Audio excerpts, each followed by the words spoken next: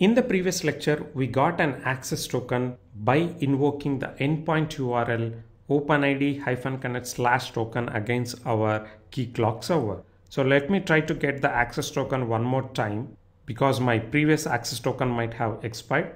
So as you can see in the body, we have to make sure we are passing the client ID, client secret, scope and grant type. So once we have these details populated and invoke this API with the post method, you should get an access token.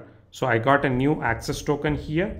I'll take this access token and here first I'll try to invoke this my account API without passing any access token. You can see I am getting 401 unauthorized. So now in order to pass this access token to my resource server API, I need to mention an header with the name authorization and the value will be bearer space followed by the access token that you got from the KeyCloak server. So with this now, if I try to invoke, you can see right now I have 401, but post this, I'm getting 403 forbidden error, which means I'm authenticated, but I'm not authorized to invoke this. This is because we have configured in order to invoke my account API, the client application or the user should have a role of user. Since I have not created any roles and assigned to the client that I have created on the KeyCloak, it is throwing forbidden error. But let's try to invoke my loans because for these only the user should be authenticated and there is no roles restrictions. So if I try to invoke my loans, and in the body also we should make sure we are passing the email and what is the email that we have present in the database. As you can see here, I'm getting a 200 response, which means I passed the access token that I got from the KeyCloak server to my resource server when I'm invoking a secure REST API. My resource server went and validated the access token that is provided by me, and once it decides it is a valid access token and I have enough authorization to invoke that particular API, it is giving a proper response to me. So now my loans is working because there is no roles mapping is needed for that. But if I invoke with the same access token my account, as we saw previously, we are getting 403 error. So how to resolve this? For the same, we can go to KeyCloak admin console. Here we have a roles tab, click on that. And by default, we have some predefined roles created. So I'm trying to create a new role and the role name is user.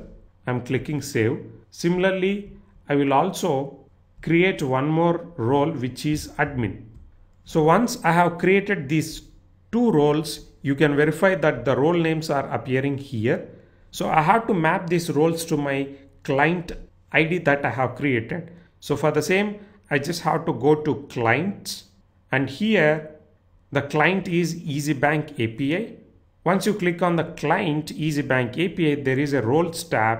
Here, you just have to click on the service account roles because this is not an individual user. This is an service account which we are trying to use inside client credentials grant type. So I'll click on this service account roles.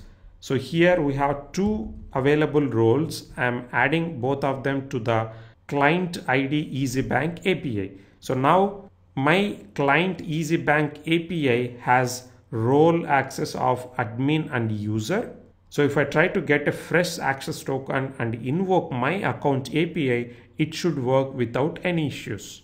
So let me try to get the access token again by invoking the same API/token. So this time I got a different access token. I'm taking that. I'll go to the My Account API Invocation tab. Here under header, I need to replace the access token with the latest one. Once I replace the latest access token, if I try to invoke, I should get a proper response with the 200 status. So you can see I got a successful response. So this way we can create client credentials, client IDs, roles and assign between them. And this is the scenario where one microservice or one service is trying to invoke other service. So due to that reason, we have used client credentials grant type where there is no individual user involved. We can also check what is present inside this access token by going to the jwt.io. So I'm just pasting the access token that we received. So you can see these are all the details, payload that my KeyCloak server responded. My roles are present inside realm access. Inside that, all my roles are present under roles key. If you can recall, we wrote a KeyCloak role converter. Here, first we are looking for the key realm access, which is matching to this. Once I got a value for realm access, I will look again for the key roles. So that we are doing here.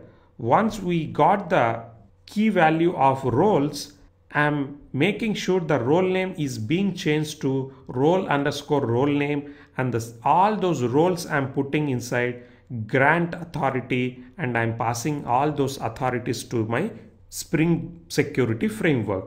So this way I wrote a custom converter which will make sure to do that conversion so that my roles are being passed to my Spring Security Framework the way it is expecting. But if you don't want to do that, instead of any role, you can use has any authority or has authority, because inside authority we learned there is no prefix of role will be added by Spring Security Framework against the roles that we have configured. But with this simple role converter, we should be good even if you are trying to use the role-based access mechanism. And you can see these are the scopes supported by my KeyCloak server right now. So OpenID will give access token and ID token, and email will give email details, and email will give email details of the user or the client if there are any present inside KeyCloak auth server, and address will give address details, and profile will give profile details. We can also see whenever we are trying to get an access token by invoking the API/token, we are also getting a dedicated separate ID token. So we can go and check what is present inside this ID token by pasting that here in the jwt.io. And this ID token contains entirely the details about the individual user or client application who are trying to perform authentication and authorization. So the ID is EazyBank API here, and there is no address, that's why it is empty. And it will also have other details like at what time the token is issued, what is the expiration time. So any details that you want to know specific to the user or identity of the client application, you can always leverage the ID token. So this way OpenID framework also add ID token on top of access token. With this, we have a clear understanding on how to create an client on KeyCloak server so that we can use that inside client credentials grant type. Once that is created, we saw how to get an access token by invoking an API against KeyCloak server. Post that, we also configured a resource server and established a link between resource server and KeyCloak server by mentioning a property inside application.properties. Once that is done, we also saw how to take an access token from the KeyCloak server and pass that access token to the resource server to get the proper authenticated response from it. So this way we covered the first scenario, like getting the response from the resource server using Postman API invocation, and the same approach can be used for any API to API interaction or service to service interaction. In the next lecture, let's try to understand how to implement OAuth2 framework in the scenarios where we have an web application to interact with an resource server. Thank you, and I'll see you in the next lecture. Bye.